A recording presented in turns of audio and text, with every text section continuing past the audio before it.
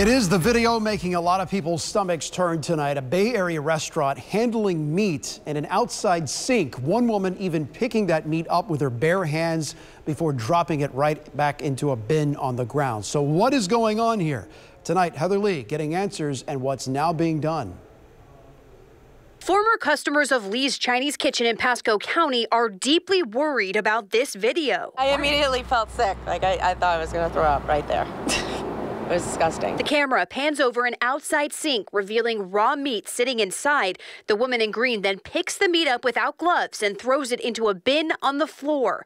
A second video giving an even closer look at raw meat in bins on the floor, just inches away from what looks to be noodles in a bowl. Kind of make you second guess things, how they take care of their stuff.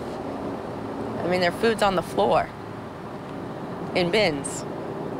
How is that sanitary? Wow. Andrea Wilcock, a food safety expert, says what's happening in this video is completely unacceptable. It's completely open to the environment, contamination from pests, people, birds, rats. You don't know what's happening in that sink overnight. Have they cleaned it?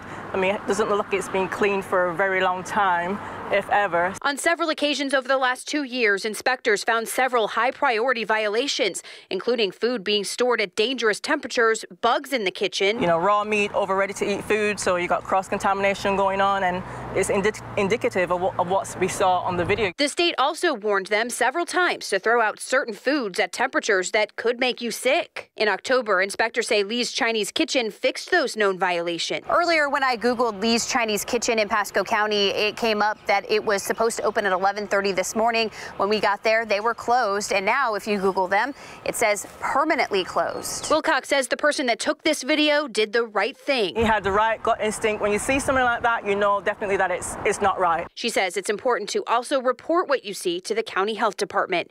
In Pasco County, Heather Lee, ABC Action News.